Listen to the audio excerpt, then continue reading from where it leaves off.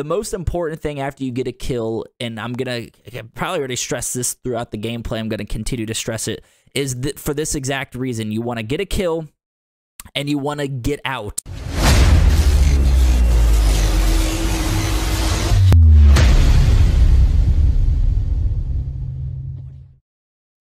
Yo, what's up, dudes? It's your boy, Scotty Smoothman, and in this video, we're going to be breaking down a solo Warzone 2 win that I have recorded here for you guys, and unfortunately, the audio did not transfer in the recording. Don't know what the hell happened there. So, we're going to be playing maybe a little bit of background music, but there's going to be a lot of tips and tricks in here for you guys in Warzone 2 solo specifically, and we're going to jump right into it, man. So, first thing, if you're kind of a beginner, newer, or even more experienced, obviously there's a couple hot spots here, observatories, one of the hot spots, and when it comes to just landing, I usually recommend landing the same spot almost every time, if not every single time, because you're gonna know where the loot is, you're gonna know where rotations are easier, and you're really just gonna know the area. And when it comes to you against a player that does not know the area, you're obviously going to have the upper hand. You're going to be dropping here consistently. So we do see a guy. We, of course, hear footsteps. Unfortunately, you can't hear that in the gameplay now. But we take him out with a pistol. Obviously, Warzone 2 TTK is really freaking low, man. So you can shred someone with a pistol if you get the jump on him. In that case, we did. But you guys saw, and you're going to see throughout the video, when I do get a kill, I don't push to loot right away. I kind of stand back, wait around, maybe ADS, just to make sure, because in solo specifically, man, third parties are gonna be are insane. Obviously, people hear the gunshots, they want to get in the mix, they want to capitalize on getting that kill. So you want to make sure that you guys are in a good position before you start to loot right there. Of course, I was right next to the guy, so I'm like, all right, let's loot him up. I don't really hear anyone around me, so we're gonna loot and get a couple weapons, because we just had a pistol at the time. So we did pick up his weapons, we picked up some plates. And what I recommend is stocking your backpack full of plates. Try to get maybe at least 6 plates. I usually try to go for 9 because they're in 3 plate increments. So maybe 3 plates on you and then 6 in the backpack, just to make sure that you guys don't run out of plates, because again, TTK's low, you get cracked really easily, and you just go through plates left and right. So of course, the beginning stages, we're in the looting phase. We're still kind of playing it slow. We're listening, making sure there are no footsteps around. One thing I do recommend in the settings is turning off auto tac sprint in Warzone 2. Unfortunately, you know, just how the ADS speed is, the better route to take is to do just auto sprint when you're, you know, moving up on the left stick or on your keyboard. But auto tac sprint, I wouldn't put that on, just because it's going to give you more control over that ADS. So, and this is for now tips. Of course, things could change. We do hear someone above us, of course. You know, I do apologize for some reason. With the audio, it's all jacked up, but we do hear someone above us. You can see the shadow just kind of glimpse by at the top of the ceiling there. We're going to precision that, and then also we're going to kind of get the hell out of there, because we do have glass in the ceiling, and precisions, you know, of course, could break through and drop us. We don't want to get dropped in that situation. So we do kind of wrap around a little bit, and if we did not drop him, which we didn't, then we know for sure that he's not on the roof. He is down now. You guys did see right there, if we go back a little bit, we hit his shield right there. It was that mine that we threw down. If you guys remember, we did throw down a cluster mine right at the entrance out here. So we see that. We know he's in here with us. But with Warzone 2, you want to make sure in that case, you could see I shot at him, but I stayed ADSing, right? I didn't just run and gun like I would have in Warzone 2 and chase after him. I kind of sat there, waited for him to get into a position where he's going to be pushing me instead of me pushing him, because if I did push him, I more than likely would have gotten smoked, because he's probably ADSing. We can see there are a couple claymores he set down by the stuns. I threw stuns just to get an idea of where he was at, seeing if I could stun him. If you guys do pick up a Fennec, man, the Fennec is OP. You guys are going to see that in the gameplay here.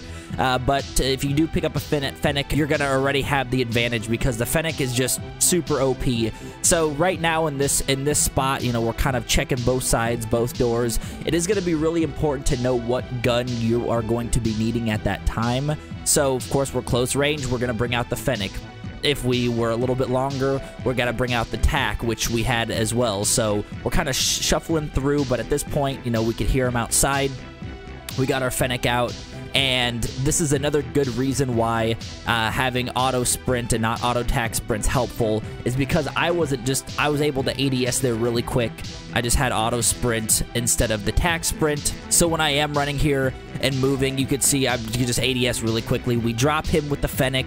Pretty easy kill there, and we don't finish him yet. We get out of dodge, and then we get sniped from the tower. If you guys saw there, again, Warzone solos. Crazy when it comes to third parties, obviously. So we kill him. We don't go out and loot his body. We're gonna kind of play it slowly, check out, see where this guy's at. He was on the tower, which I didn't see him at first, but if you look up there, he is up on the all the way at the top of it. So we're just kind of playing it safe. Again, killing people and getting out is going to be very helpful for you guys. We still only have a 2-plate vest. So the guy we just killed did have a 3-plate vest, so we do need to go out and get that. But the guy knows where that guy just got killed. Obviously, we got sniped, so we want to make sure that we don't run out there, grab his loot, and then all of a sudden we get one shot killed, which is weird because snipers do take 2 shots to the head to kill. I don't know if it is with 2-plate vests. I don't know if that's the case. It might be a 1 shot. But 3-plate vests definitely takes 2 shots to the head, which is weird because the TTK is so low. But I did see the glimpse up at the top of that tower. This would have been very helpful if we had that precision airstrike ready to go, but we already used it, so unfortunately we don't have another one. We're still playing it slow, man. I don't know where the hell this guy's at. I don't know if he jumped down. I don't know if he's up there laying prone and we can't see him. We look. Coast is kind of clear for now. At least we can't see anybody, so we're gonna grab this guy's loot. We have a mortar strike. We're just gonna throw up there. Again, don't know if the guy's still up there or not, but we do see that he jumps down, so he was up there the whole time. That's why you guys gotta play it safe. I didn't see him up there, but you gotta kind of assume that they're not gonna be jumping down if they're in that kind of positioning, especially if he thinks that I don't know he's there. Like, I shot at him a little bit, but I didn't hit him or anything, so he might not have even known that I knew he was up there. So that's why we throw the mortar strike up there to get him to jump down, just to kind of see if he's up there. I probably should have grabbed that other mortar strike. I don't know why I didn't, but when you're out in the open looting, it's kind of sketchy. You know, you want to make sure that you're almost in and out and you don't loot all at once if there is a lot to be looted. I did look for his vest. I couldn't find it. I don't know if does that happen to you guys, where if there is a 3-plate vest, for some reason it doesn't show up on the ground. I don't know, but we're looking around for the guy that dropped off the tower. We know he's probably around here somewhere, and just kind of playing it safe, playing it, see if we could hear anybody, any footsteps, any shooting going around.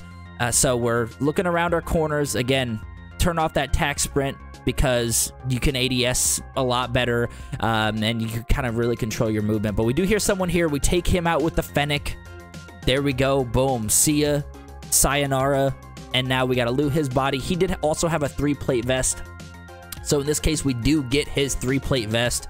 Again, I don't know why the hell I'm not picking up this mortar strike. Maybe in my mind, I thought I had a kill streak or something already, but you got to pick those up, man. Even put them in your pocket. I had shotgun ammo, right? I had shotgun ammo in there, and I didn't pick up the mortar strike. So just be very mindful of your inventory, what you got in your pocket, your backpack. We do see a guy on top of this tower. We popped UAV, and we're gonna finish looting up this guy, but we're gonna also kind of peek that. You can see the glimpse again coming down from the very top. I don't know if that's the same guy or what, but there we go. Now we pick up the mortar strike. Don't know why we did in the first place. We're gonna throw it right up there. We know for a fact he's gonna be jumping down, so there he is. We shoot him a couple times, miss quite a bit of shots there. Probably should have taken him out, but I'm in no rush to push that. I do want to push it, but I'm playing a little bit slower. When you're pushing someone and they're just kind of sitting there ADSing, the likelihood of you getting that kill is a lot lower now. If you're just running in, guns blazing, slow pushing it, but getting yourself in a good position, keeping yourself in a good position at the same time, that's going to be the more important part in Warzone 2. So don't run in there like a freaking wild animal. Take your time with it. Slow push, but still push. You know, of course, still get in the fights, but the fights are just a lot different in Warzone 2. So we don't know where this guy's at. He could be really anywhere. I mean, there's so many corners, so many buildings in this area that he could just be sitting in there. He could be up top. He could be behind the rocks. We don't know. So we're not in any position to start pushing like we know where he's at. If we knew where he was at, then of course, you know, we could probably get in there, but I'm using the heartbeat every so often just to check to see if anyone's close. I think the heartbeat only goes up to like, I don't know, 10 meters or something like that. We see a guy right here. We could pop our head back out, but we're going to actually take another route, another way. Come in, take him out pretty easily there. Doesn't crack our shields, so we're keeping our eye open for that. The most important thing after you get a kill, and I'm going to probably already stress this throughout the gameplay, I'm going to continue to stress it, is that for this exact reason, you want to get a kill and you want to get out, all right? You don't want to stand on top of someone's body and loot it, especially if you're lower on plates. You want to get to a safe spot, plate up, and then from there you can kill off any third parties like that guy that just happened. So get a kill and get out, man. That's a big tip for solos, and it's gonna help you guys out a lot, trust me. I would definitely focus on getting to a safe spot before plating. So before you even touch your plates, get to a safe spot and then go plate up. That's gonna help you because plating takes so long. You can't sprint while plating. Make sure you're in a safe spot, then throw the plates in. So we got 5 kills, 49 players left, and now we're just kind of looting. We feel pretty confident that there aren't many players around in this area. Realize that we had shotgun ammo and sniper ammo. I've been playing a lot of Caldera, so I got to get back into the Warzone 2 grind here. And this is actually my first game back in, so no warm-ups or anything. Ended up pulling out the win here, but we do have $5,000, which of course, $5 grand gets you your loadout weapon, your custom weapon, whatever weapon it is. In this case, I usually recommend a long-range weapon first. Close range is good, but since the TTK is so low, you find a ground Fennec, you're gonna just shred. You don't really need an OP Fennec build. So we do grab the RPK, which is one of the best long-range weapons to use right now. So definitely get yourself an RPK if you haven't gotten that already. And now we're getting mortared, so people know we're here. We don't know where they're at. We don't know if they're behind us, in front of us, whatever. If you look at the map, you can kind of see up here that the cluster is coming from these buildings, so I'm guessing they're around this area, or at least kind of this side behind me. We're still slow playing that, making sure that we're not just running out there, because he could be on the roof for all I know at this point. He could have rotated to the side of the building, anywhere. I don't know. I ain't hearing shit. So we're slow and playing it, checking our corners, looking around, and when we are getting to a building or getting to another spot, then we bring out the tac sprint. You hit the stick in or whatever you're on. If you're on PC, hit shift or whatever you got going on to get into a building. We do get precisioned as well, and again, the precision's going to come from that area where it was sent from. So we're getting precisioned from this section, this area, and I'm guessing it's probably because people are going to start to push towards the circles coming in. We might have someone behind us, and then also now we might have someone down in this area. So we're just kind of peeking it out, checking it out. And when you are rotating, when you are moving, make sure that you have a spot that you are going to be going towards. Don't just run to run. All right, run to a destination, run to a spot that has cover. Like in this case, I'm running to the next building. I'm kind of playing behind in between the buildings, but I know where I'm going. I'm going up on the ladder in this case just to have a little peek. But at this point, like, we're kind of out in the open, so right here, I probably wouldn't recommend just sitting up here like this. The gas is coming in, so when the gas is pushing in, I feel like a lot of players really prioritize getting to the gas before looking at other options or looking for other players, stuff like that. So when people are pushing to the gas, that's a very good opportunity for you guys to get some kills because they're not really looking for enemies. Their main priority is to get the hell out of the gas, get into the circle, and that's going to leave them vulnerable for positions like this where we take and can take them out pretty easily there. And don't hear anyone, we're good. So going back to my last point, always have a destination where you're going to run to. Run to buildings, run behind cover, because you never know where players are at. They could be watching you with a scope. They could be right behind you. You never know. And just having that cover obviously is going to help you guys survive. And really, this game is all about survival instead of being the aggressor.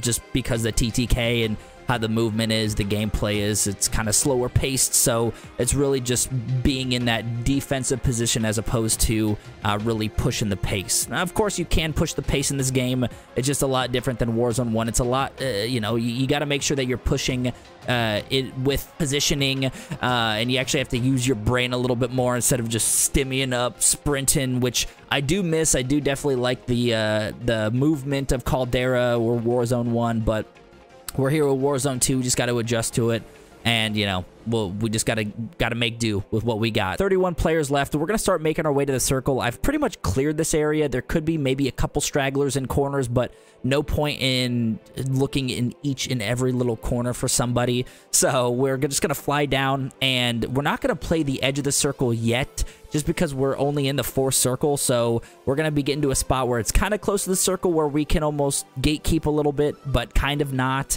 You know, it's kind of a little bit towards the middle, but there's a guy right here. If you guys saw, I literally pulled out the heartbeat right as I hit the roof and saw that he was there.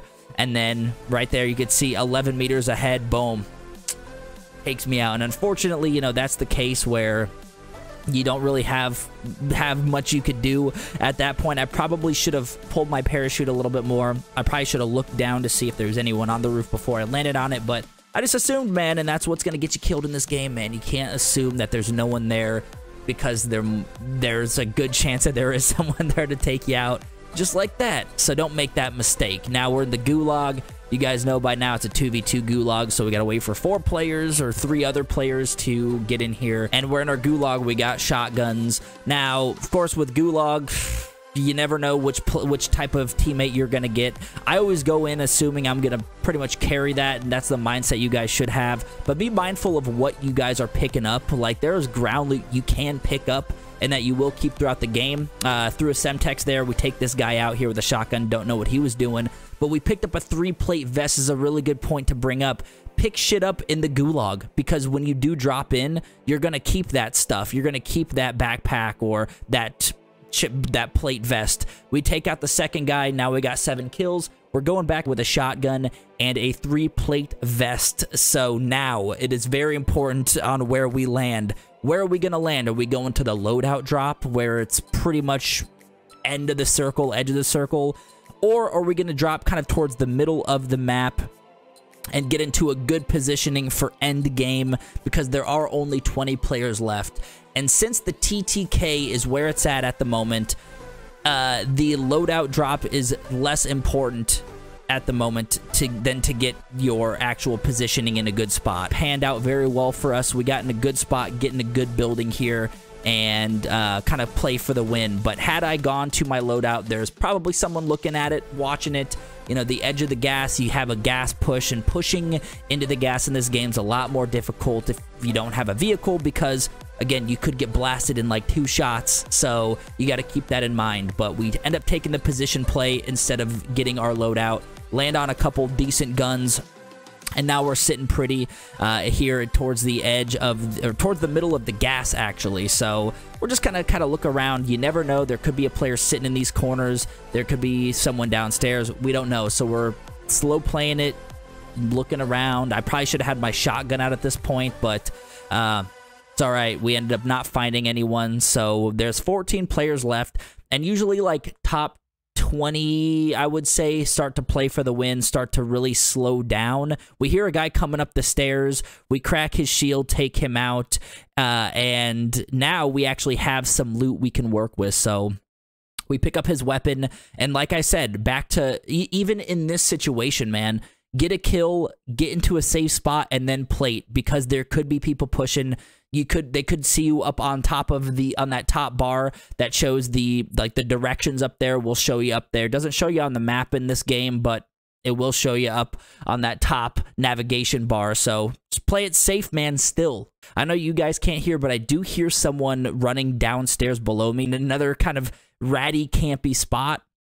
But at the same time, like, what are you gonna do, man? Are you gonna run out and try to fight them, or are you gonna get into a better position to get the kill? And end game, man, especially end game, we're going to get the kill. We're not trying to push anything. We're trying to get in a better position to win the game. So like this guy, you know, I definitely can probably tell he's pissed off, which I would be. I would be dropping F-bombs. I'd be calling him a pussy, all this stuff. But, you know, at that point, like, there's really nothing that I can do to get into a better position to get that kill. So he did have a lot of good stuff for us, man. He had a gas mask, a self-revive, precision, RPK. So we're pretty much just taking the same spot as this guy was here, right? We're pretty much just swapping him out for me, and I have all of his gear, and now we're ready to rock, man. There's 5 players left.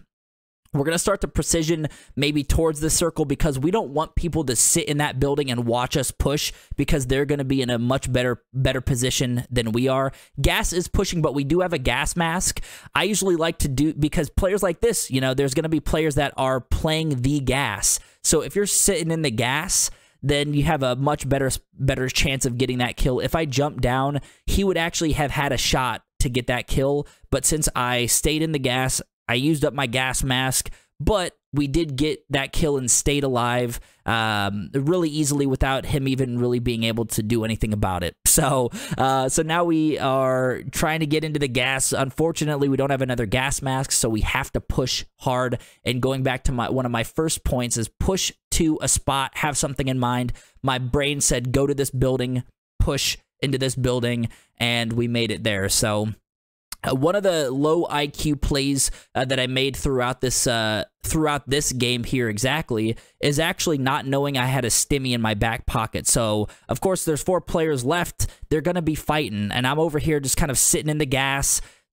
See a guy shooting right there. We're trying to get into the gas, but we go down, and we go down because we didn't realize we had a stimmy. I'm looking around, and I see that we got 2. We got 2 stimmies. So stimmies are important even to put in your backpack towards end game because they save my life right here. So we get our stimmies. We wait till our health bar is somewhat down just to give us you know, a little bit more time in the gas, and then we stimmy again. We get into the circle. 1 player left, 1v1. You guys know we don't lose 1v1s. But again, positioning is important. He's not up here with me, so he's more likely down below. And there we go. We get the kill. We sneak up behind him and take him out for the Warzone victory, baby. And a lot of things that happened that I could have probably avoided throughout the gameplay, but we do end up getting the win. And this, you know, could be for you guys for your beginner tips. If you're trying to get your first solo win, maybe more advanced players if you're getting maybe some tips on like rotation and stuff. You know, hope this helped you guys out in any way. And if it does, be sure to hit the thumbs up, sub to the channel for some more. And as always, I appreciate you for stopping by. I will catch you in the next one. Peace.